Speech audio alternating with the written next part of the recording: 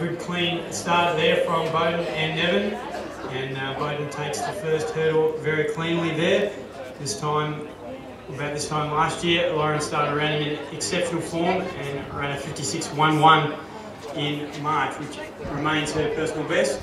So down the back straight, still looking good. Nevin out after her personal best of 61.6, but it's all Lauren Bowden out the front. She represented Australia in the 06 Commonwealth Games, and she'll be heading towards her second appearance at the Commonwealth Games later this year in Delhi to negotiate now. So get behind Lauren as she comes through here to take this last hurdle. Let's see how close she can get to that Commonwealth qualifying performance. Remember, it's 57.50 and excellent run.